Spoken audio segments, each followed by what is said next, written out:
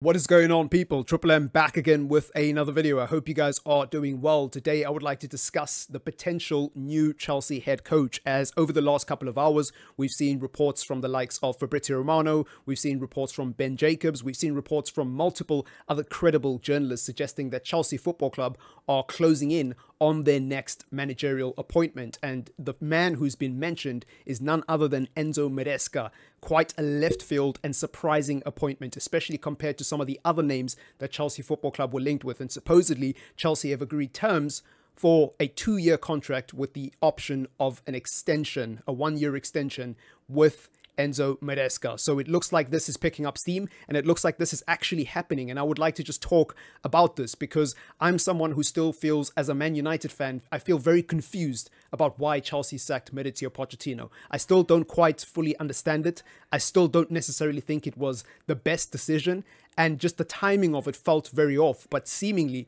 Chelsea are going down this route of still wanting a developmental manager, still wanting somebody who's going to be able to work with this young squad and has a good background in working with young players. And that's where Enzo Maresca enters the frame, because for those of you who don't know him, I didn't know much about him before making this video. I did a lot of research just into his background as a coach, and he's worked as a part of Manchester City's developmental team, or their U team, and he's been on the coaching staff with Pep Guardiola. He actually, I believe, was the assistant manager around the time that Pep Guardiola completed the treble just a year ago, before getting the Leicester job. He also had experience as a coach in Serie B with the Italian side Parma. That unfortunately did not last very long. I believe he was removed as head coach after about 14 games, but still, it is a valuable experience, a learning experience. You know, oftentimes we clown managers for having a bad run or having a bad job, but at the end of the day, we forget that that's where you learn the most, right? As a manager or as coach, as part of a coaching setup,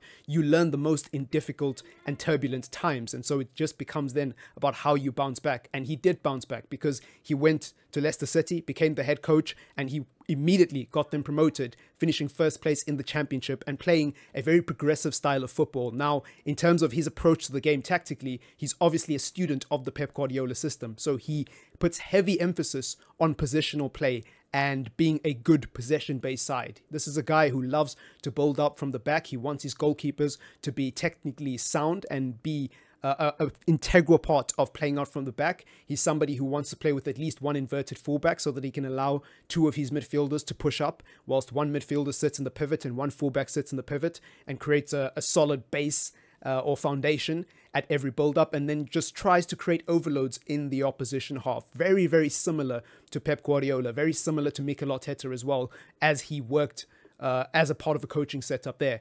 And what's even more interesting, away from the tactical stuff, is how good he is with young players, because I believe he also coached the Manchester City youth team and led them to a Premier League title. I don't really know what the youth Premier League is actually called, what the official name is, but he won the Premier League title with Cole Palmer, Lavia and Doyle in his team. So the funny thing is, he will actually have some of those players at Chelsea, which is interesting. So he's somebody who's very good with young players. He's somebody who plays a very progressive brand of football, and he's somebody who seems to fit the model that Chelsea Football Club are going for. Because when you look at Chelsea Football Club's players and their transfer policy in terms of who they've signed and how they've built their squad, they've clearly gone for the young approach, and they're clearly going for the potential rather than the immediate experience. And so that is backed up too by their managerial appointment. And I'm not going to lie, if I was a Chelsea fan, alarm bells would be going off in my head, because all I would see is just red flags all over the place.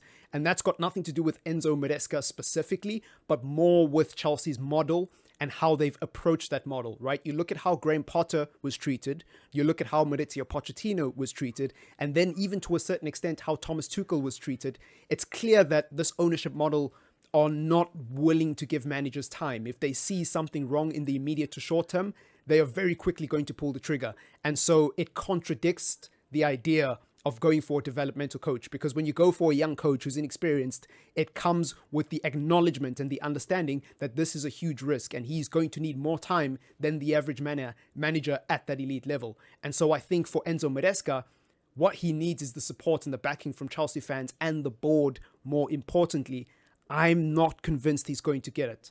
I think we're going to be sat here maybe less than 2 years, possibly 2 years, but probably less than 2 years from now, talking about another Chelsea manager biting the dust. And that is just Chelsea Football Club in a nutshell. That's just who they are at this point, regardless of whether or not Roman Abramovich has left. You know, even if he was still here, they'd probably still be doing the same thing. Granted, their model would be a little bit different and their profiles in terms of players and managers would be a little bit different, but the timing of sacking managers would probably still be the same. This club is absolutely ludicrous. And again, Enzo Maresca seems like he's got a lot of potential. He seems like there is something worth believing in there and something worth getting excited about. It's just about the wider context and who Chelsea Football Club are. And more importantly, what they are and where they are at the moment. There is just too many red flags. But let me know what you think in the comments down below. If you agree, if you disagree, whether you're a rival fan like me or if you actually do support Chelsea Football Club.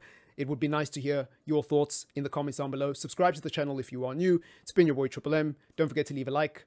Peace!